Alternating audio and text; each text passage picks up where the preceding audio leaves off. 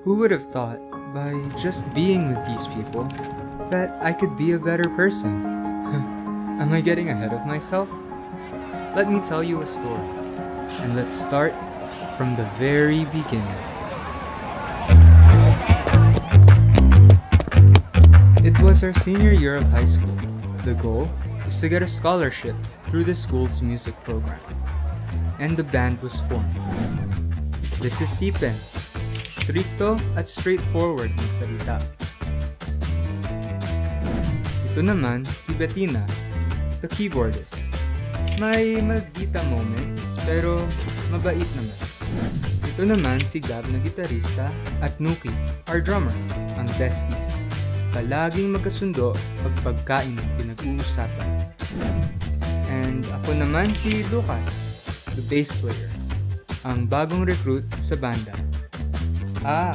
Ito naman ang vocalist namin. Maaga umalis, late dumating. Sa kanya iikot ang storya namin. Siya si... Judith! Judith, saan ka na naman ba pupunta? We still have our practice. May pupunta ng... I'll see you guys at practice. There she goes again. Mamaya late na naman yan, malamang. Like, seriously? 1 month from now na lang yung Battle of the Bands, pero parang wala lang siyang pakialam. Baka busy lang naman. You know what? Let's just go to practice, and we'll do our parts first. Sounds good? Uy, pogi ng pagkasabi mo nun Gab. Tara.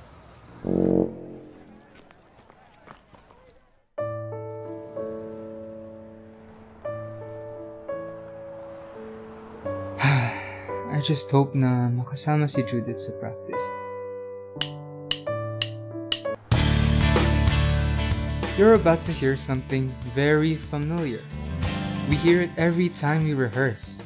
3, 2, 1... Teka lang Guys, teka lang! Yes! Kakain na ulit! Gutom na daw si Gab Gab, daw pangalan ng tiyan mo? Masipin. Problema mo? Oo nga. Okay naman tayo, di ba? Okay.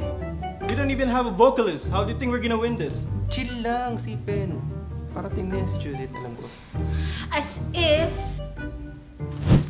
Hey guys!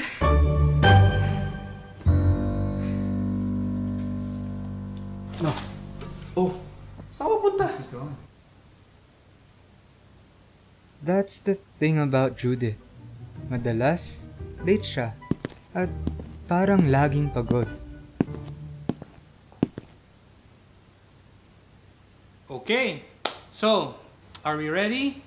And that is our band professor, Mr. Mendoza. Always calm and understanding. Let me hear your stuff. Teka, where is Sipen? Sipen, you okay? Sipen, okay ka lang? Sure. Okay. Sige, let's hear it.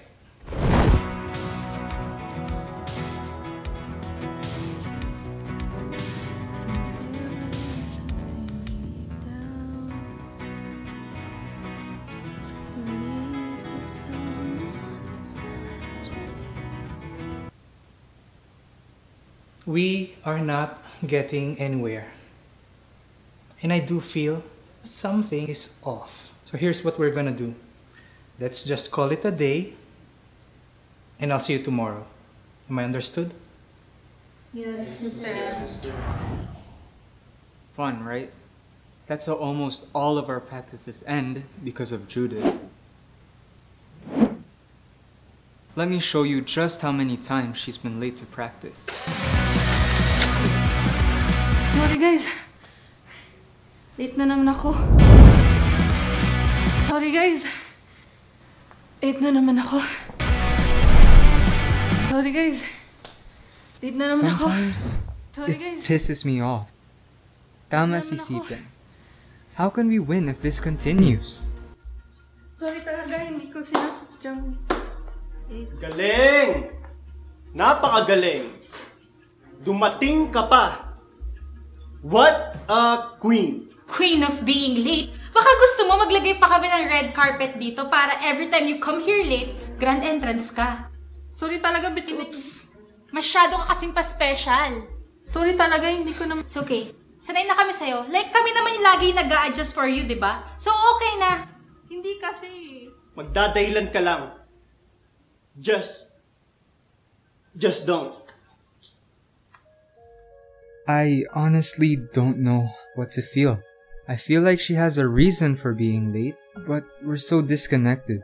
We don't even give her a chance to explain herself. But still, masyado siyang irresponsable.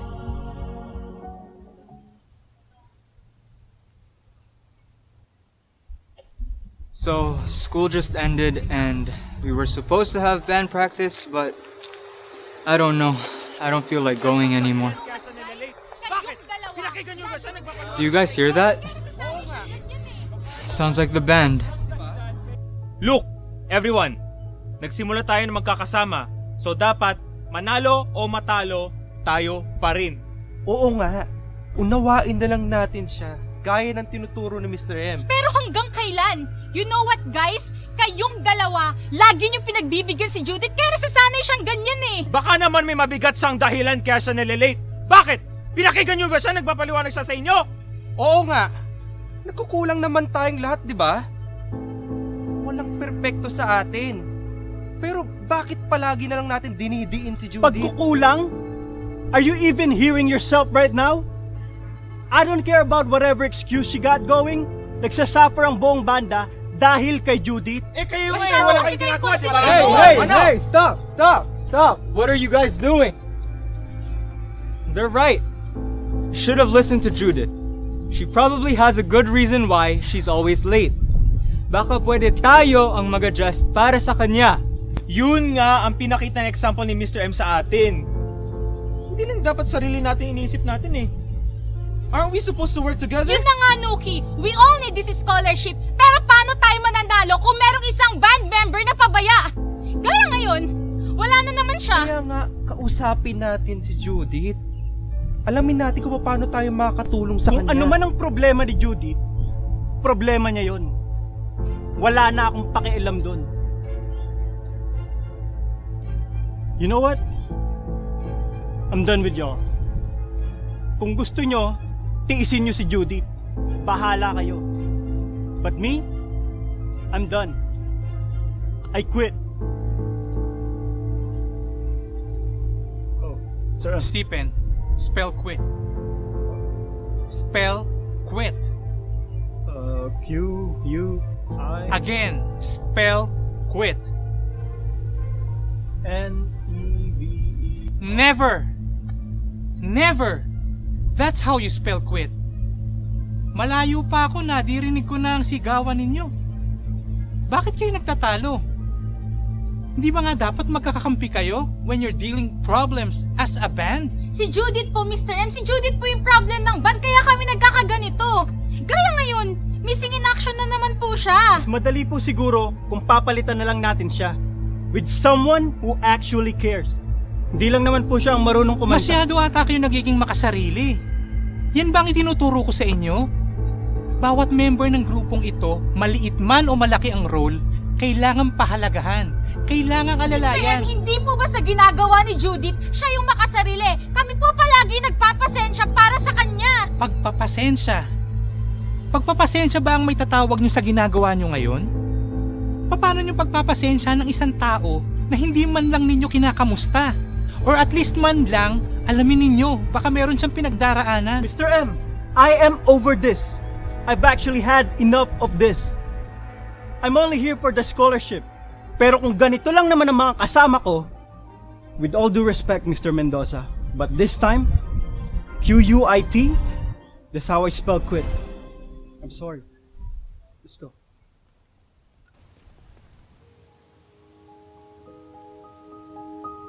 Losing the chance of winning before even competing? At this point, hindi ko na alam kung ano ang tama. Sipen and Bettina want to win so badly that they're even considering giving up on Judith. And on the other hand, pilit kaming tinuturuan ni Mr. M na mangagtinginan at umalalay sa isa't isa. This point, I don't know.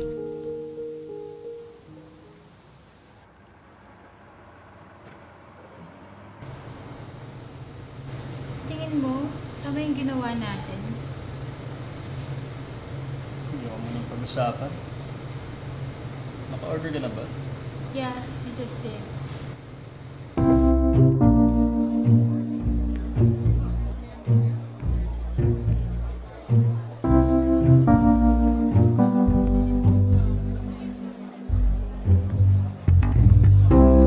Hi! Here's your order. Judith? Wait. You work here?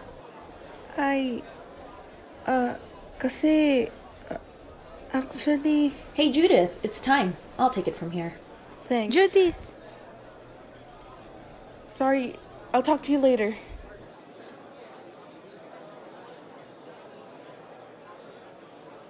Hi, anything else I can get you guys? Are you guys friends of hers? Well, actually, yes. Do you mind if I ask, how long has she been working here? I don't really know her that well, but I do think she's been here for about a year now. I heard her mom got sick, so now she has to work 2 jobs. A diligent and hardworking girl, if you ask me. Oh, and I also heard them say that she's in a band or something. For scholarship, I guess. No wonder she's excited to get off work. To see her friends. I mean, I'd be too. Wow, I don't even know what to say. How about dessert? Sarap ng dessert. Grabe, nabusog ako dun ah. Nabubusog ka pala. Grabe ko naman. Bakit, mabaho ba? Hindi naman. Napansin lang namin yan kasi lagi mo suot. Inisip ko baka favorite mo eh. Papabili sana ako sa'yo para terno tayo lagi. Bilang na nga lang shirts ko, may kiterno ka pa. Hey guys, wait. Is that Judith? Si Judith nga. Ang laki naman ang dala niyang bag. What is she doing here? Oo nga no. It looks like she's giving food to the homeless. Should we go talk to her? I don't think it's the right time. We might disturb her. Palagay niyo may darating pa. Ha? Sabi ko, palagay niyo may darating pa. I hope so. I'm not even sure what we're still doing here. Hey guys. Sorry nga pala sa nangyari kahapon. Wow! Parang nagbago ang ihip ng hangin ah. Anyari? May narealize lang kasi kami, guys. Kahapon kasi nung nandun kami ni Sipen sa... Sorry, guys. Late na naman ako. No, Judith, hindi ka late. Baka napaaga lang talaga kami. Actually, guys, if okay lang sana sa lahat, before tayo mag-practice, mag-usap-usap muna tayo. First of all, gusto namin mag-sorry sa lahat. Especially sa'yo, Judith. We thought kasi talagang pinababayaan mo lang yung mga practices natin for no reason. Pero after what we saw yesterday... Trabaho ka kasi. Kaya naman pala nalilate ka sa mga practice natin. And we didn't even give you a chance to explain your situation. That's what Mr. M's been trying to teach us. Mangagtingin and wait. Yesterday? Nakita namin si Judith. Namimigay ng food pack sa mga homeless, di ba? Oo nga. Sigurado ba kayo na siya yung nakita niyo? Well, we could have been mistaken. Pero, di eh. I think si Judith talaga yung nakita namin. So, were you working or volunteering? Pasensya na kayo ah. I know, ang dami kong pagkukulang sa group natin. I'm actually doing both. Aside from school, kailangan ko kasi magtrabaho eh. Di ko lang masabi sa inyo kasi nahiya ako. As much na importante sa akin itong band at scholarship, may mga responsibilities lang talaga ako sa pamilya ko na hindi ko pwedeng pabayaan. But I appreciate all of you for understanding. Now we know. Pero, bakit kailangan mo pang mag-volunteer? Oh, actually, it was Mr. M. Nakita ko siya one time namimigay ng food pack sa homeless. I was encouraged by his example, kaya nag-volunteer na rin ako. Sabi nga ni Mr. M, ang paggawa ng mabuti ay hindi magbubunga ng masama. Judith, from the bottom of our hearts, we are happy and proud that you are part of this band. Ano naman ang food pack? Nuki! Saba, walang pinag-usapan. Pagkain na naman. Gutom eh. libre rin ng play. Oh, mukhang masaya kayo ah. Salamat sa Diyos. Mabuti naman at nagkaunawaan na rin kayo. Magkaroon man kayo ng pinagdaraanan sa buhay, mas madali nyo nang malalampasan. At higit pa kung sama-sama kayong magdadamayan. Lagi kayong mga titinginan sa isa't isa ha. Manatiling nangag-iibigan at makagawa ng mabuti. So, are we good? Yes, Mr. M. Ito kasi si mga drama eh.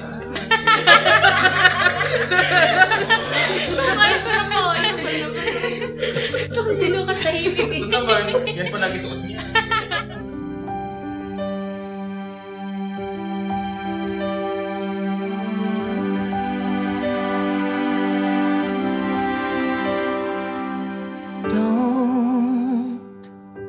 Don't lose your faith, hold on. Believe that someone is watching and he hears your prayers. Don't ever let the pain bring you down. Believe that he knows all your longings and he loves you so.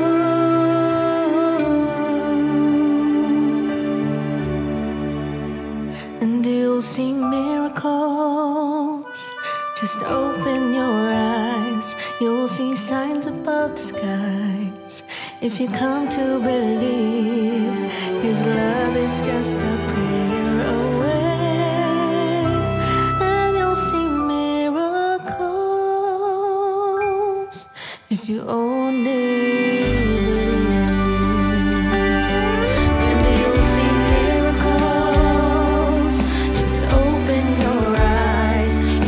signs above the skies. If you come to believe, his love is just a prayer away. And you'll see miracles if you only believe that nothing's impossible. He will make a way. He will bring you miracles. Just hold on tight and keep the faith and believe. And you'll see miracles. Just open your eyes. You'll see signs above the skies. If you come to believe, his love is just a prayer away. And you'll see miracles. And you'll see miracles.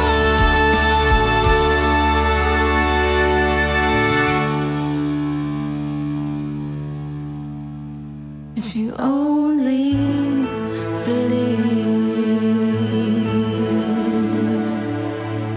I never thought that by just being with these people, my friends, pwede ako maudyok sa paggawa ng kabutihan at pag-ibig sa kapwa. At tayo'y mga tinginan upang tayo'y mga udyok sa pag-iibigan at mabubuting gawa. Hebreo 10:24.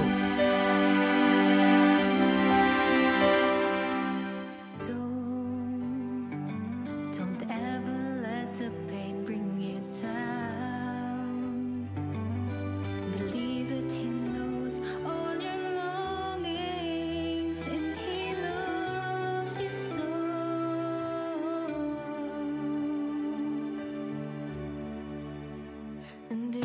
Sana po ay nagustuhan nyo ang ating upload at huwag nyo kakalimutan, SLS ha. Subscribe, like, and share. Salamat po.